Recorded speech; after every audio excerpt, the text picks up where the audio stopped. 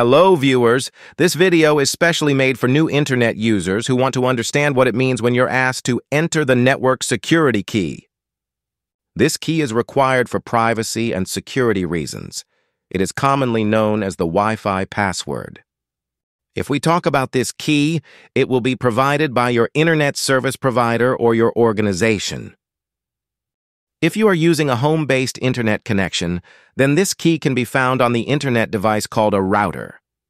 But if you're using a mobile phone hotspot for internet, then this key can be found in the hotspot settings like this.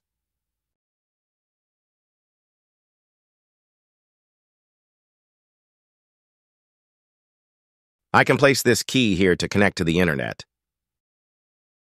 If you are unable to find your security key or Wi-Fi password, please contact your IT administrator if you're at the office.